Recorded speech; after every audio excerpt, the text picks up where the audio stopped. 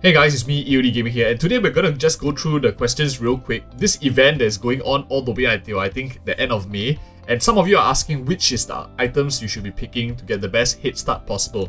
Now, one thing to know is that all the gear or the relics in the game can go up to the 5-star equivalent, which is like the gold background.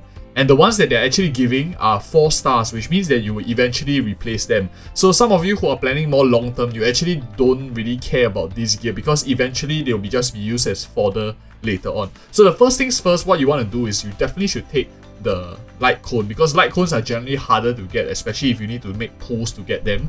Whereas for the relics, they are much easier to come by because you can just trade energy for them later on. But in order to get the best possible head start, I actually highly recommend you pick up the Musketeer set instead of the Thief Mirage set. And the main reason for that is the Thief Mirage set is actually a break bonus, whereas the Musketeer set is an attack bonus. It's something like, for those of you who come from Genshin, it's like Gladiator's Finale and Shiminawa's Reminiscence, for example. So you actually want to focus on this set instead of this set.